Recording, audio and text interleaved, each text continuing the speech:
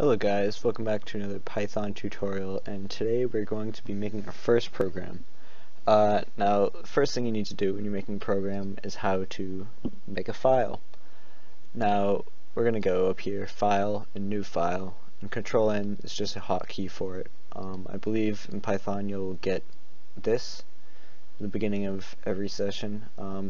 It's a temporary script file, it's like a temporary file. But it's good to start a new file so you can have it permanently, not temporarily. Now, what we're going to be doing first is we're going to be creating a print statement. So, I'm going to tell you a little bit about Python. Now, it's an object-oriented programming language, which means that it uses objects very easily. Now, what we're going to be doing, we're not going to be using objects just yet, but they will come in very soon. Now, as you can see, the name right here is called Untitled 0. Now, that's not a very good name, so we're going to click Save As, like I just did right there. We're going to save it to wherever. I'm going to save it to one of these places, and I'm going to name it. So, I'm just going to name it Hello World. It's a good name. Now, I'm going to just put a 1 next to it, or a 0 or a 1, just because if I want to make something named Hello World again, then, I won't be able to save over this one, because this one, great program right here, I wouldn't want to lose it. Now, this is the first statement we're going to be using. It's called a print statement. This is a syntax for it. Now, syntax is basically just how you write something, and if you write something differently, it might work, it might not, I don't really know, but usually it doesn't. Yeah, you can see that right there, it says invalid syntax. Now, that's because you didn't put the parentheses there.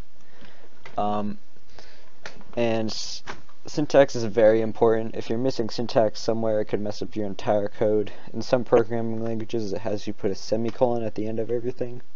And if you miss a semicolon somewhere, and you have to go looking through it, that's a syntax error. You won't want to go through your code looking for one little semicolon or one little parentheses.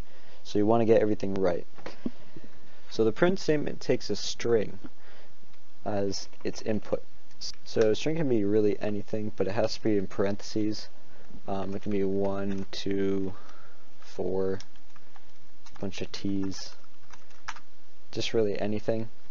Now what we're going to do here is we're going to write hello world.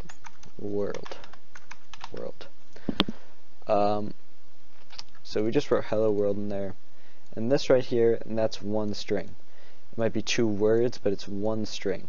It doesn't matter if you put a period there and start typing more, it's still going to be one string. Now there's going to be a little bit of a change if you do something like that, because then you've created a new set of parentheses, and now this hello is inside the string.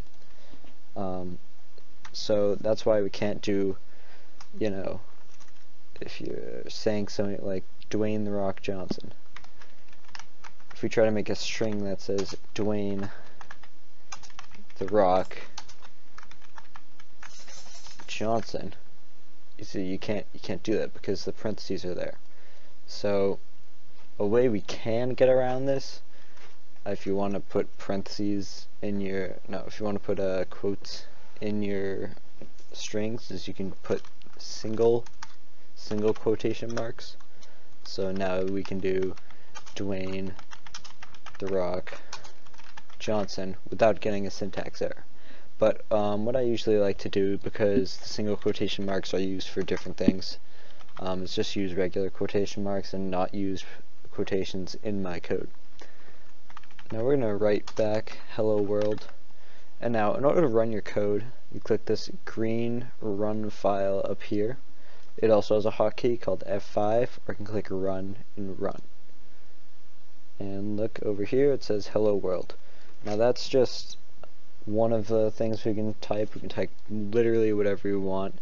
Now if it says something like run a new Python console, just click next and it'll be perfectly fine.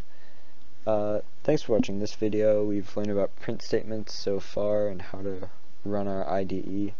In the next couple of videos we're going to learn about user input, which is a very useful part of Python, and we're also going to learn about variables, which is also a very useful part of any programming language. So thank you for watching, and I'll see you in the next video.